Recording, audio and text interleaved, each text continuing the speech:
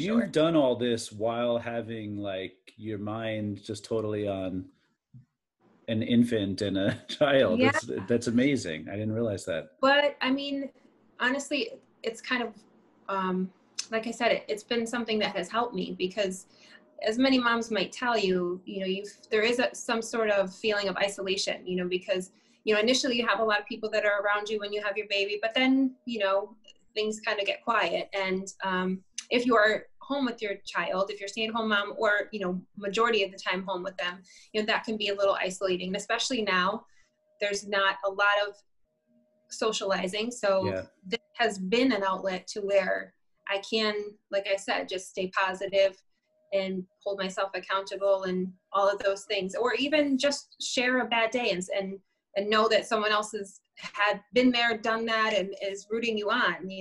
That kind of support is It's funny what we you all say need. that about a bad day because your Yeah. your page is so inspirational and so positive. Like that's the Oh, first thank thing that you. jumps out is it's like it's so motivational.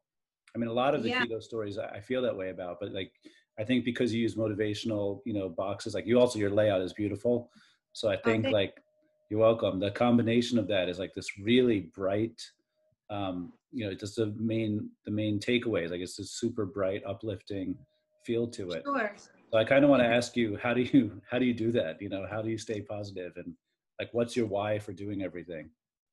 I mean, how do I stay positive? It's intentional, right? I mean, I think, and that wasn't always the case. I suffered from anxiety, depression, and even, I won't talk about it too much, but I, at one point, attempted my own life, and that was, Mm. all of 22 or 23. So I've been in that dark place and I know the other side. It's not like I wake up and say every day is a great day, but over time, I've collected tools to help me stay in the frame of mind that's really just going to keep me happy. So it's intentional. It's not something that you're just going to walk around one day and bump into happy and there you Right. go, you're good. Yeah. It is something that's practiced, but the more you do it, the easier it gets.